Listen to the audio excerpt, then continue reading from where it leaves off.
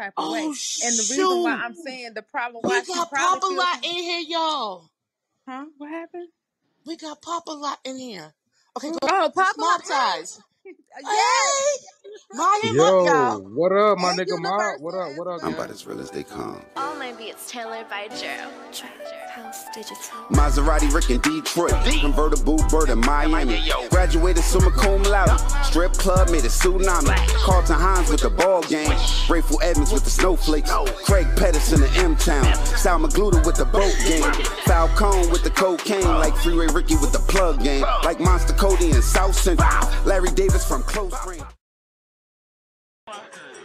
Razzlekhan, the Versace better win. Come real far, but don't know where I'm headed. Motherfucking crocodile of Wall Street. Silver on my fingers and boots on my feet. Always be a goat, not a goddamn sheep. Email me, fuck your message at the beep. Beep, beep, beep. As cryptocurrency becomes widely adopted, we must prevent its use in money laundering, illicit darknet transactions, ransomware attacks, and other crimes that impact all of us. Today, the Department of Justice has dealt a major blow to cybercriminals looking to exploit cryptocurrency. The department has charged Ilya Lichtenstein and Heather Morgan. Tonight, the biggest Bitcoin bust in U.S. history. Bitcoin, Ethereum, hodl. Features a New York City couple with a penchant for posting. Crocodile of Wall Street.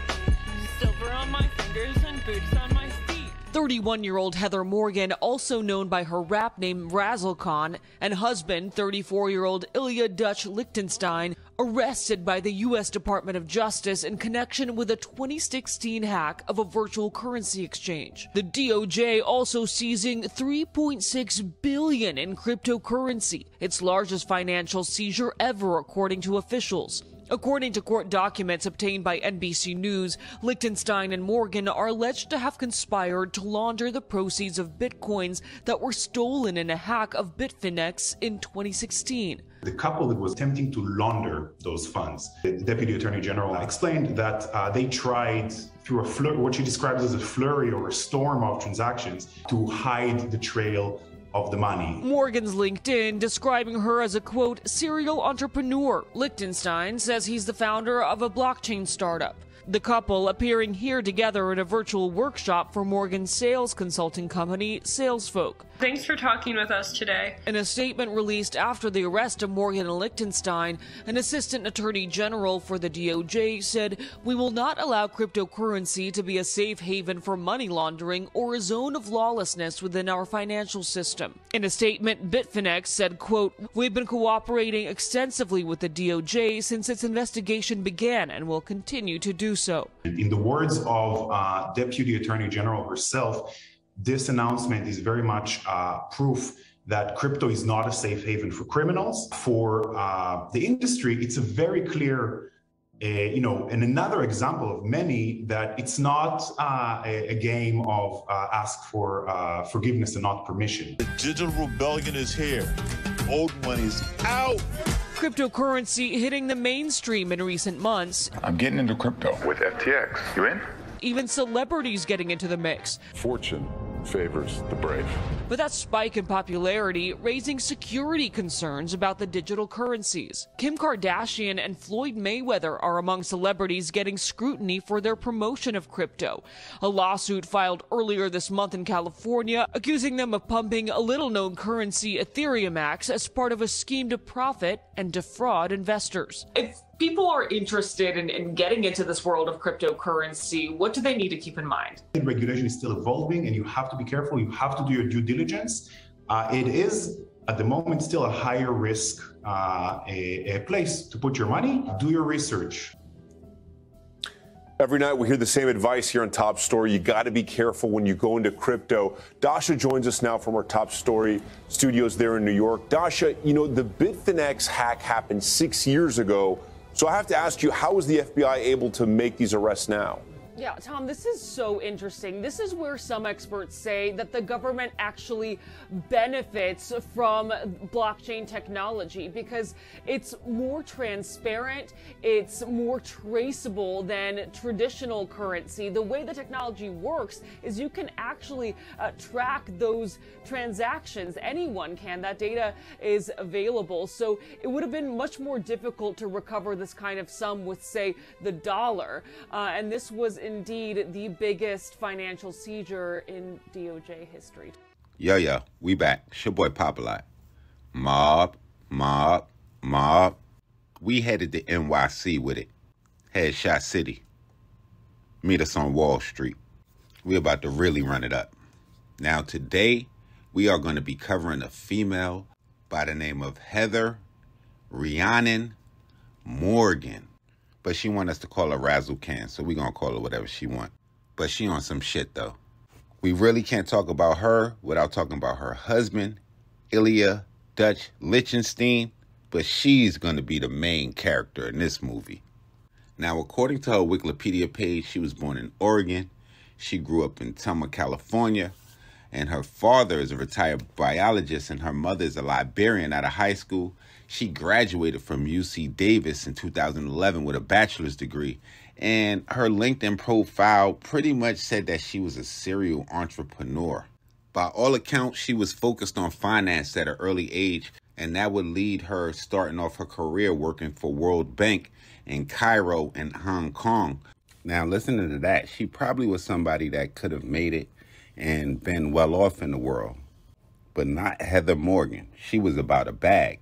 So fast forward to 2019, where a company by the name of Bitfinex, which was a cryptocurrency exchange company, was hacked in August of that year, which would be the second largest breach of a Bitcoin exchange platform at that time.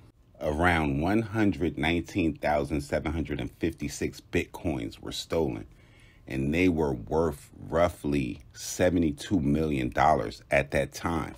So if the person's responsible for that think anything like I think, we in the clear, because Bitcoin supposedly is untraceable. That's why they use it on the deep web. That's why it's the money that's transferred during illicit activities. But we're wrong, because fast forward 6 years later in February 2002, because that's going to be where Heather Morgan and her husband, Ilyan, would be indicted by the federal government on conspiracy charges to launder the Bitcoin, which at this time was worth $3.6 billion, with the increase of Bitcoin with the time since the money was stolen. Now, the couple, dubbed the Bitcoin Bonnie and Clyde, was arrested and held on $3 million and $4.5 million bonds, respectively. There would be a lot of arguments about the couple getting bail because Ilya Lichtenstein is a dual citizen to Russia, as well as prosecutors claiming that they still have access to this large sum of money that they're on trial for. Prosecutors would continue to argue that the pair who lived on Wall Street in Lower Manhattan should be denied bail, calling them extreme flight risks due to those circumstances. It's still quite unsure how authorities were able to track the pair, but after doing a little bit of research on the crypto, it is actually all laid out there and pretty much transparent. It goes through a series of transactions to try to conceal where the money came from and where the money is going. But if you do follow that trail, authorities do have the ability to find where that money ended up eventually.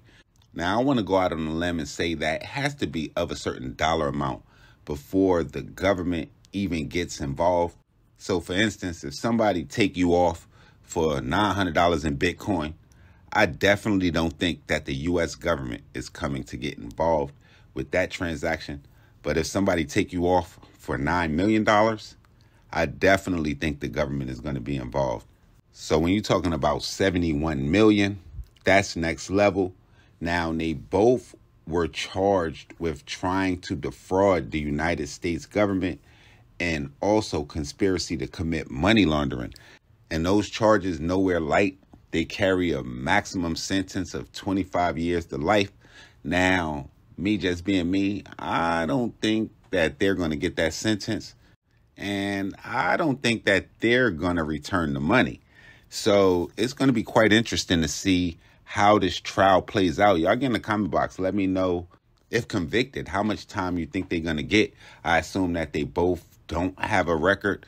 I doubt they're going to get 25 years in prison. I'm going to say somewhere like 5 years. Now, is it worth it to keep that $71 million for that 5 years in prison? This is the magical question. Usually we get a lot of people in the comment box saying that no amount of money is worth any time of my life given away to the system. Now, we talking about if they get 5 years, that's going to be $14.2 million per year that they would make while serving that 5 years. And if they get 10 years, that's going to be $7.1 million per year. Now, it's not a lot of people making that amount of money that's out in the streets. But to support the people's argument that say that they don't want to give up any time, you never know how much money you can make being a free man. So what y'all think? Y'all get in the comment box. Y'all let me know what y'all think about my girl Razzlekhan's music. Y'all think she gonna blow? Y'all think they should give the money back? Matter of fact, what would y'all do in this situation? This your boy Popalot. Y'all make sure y'all follow me on Instagram, on Twitter, POP_A_LOT. We're going to be back with some more real trill spill shit. And y'all make sure y'all hit the subscribe button right under this video so y'all know when it's dropping. Y'all get in the comment box to let me know what stories we need to cover, where we haven't been, what gangsters we missed, what cities we should head to.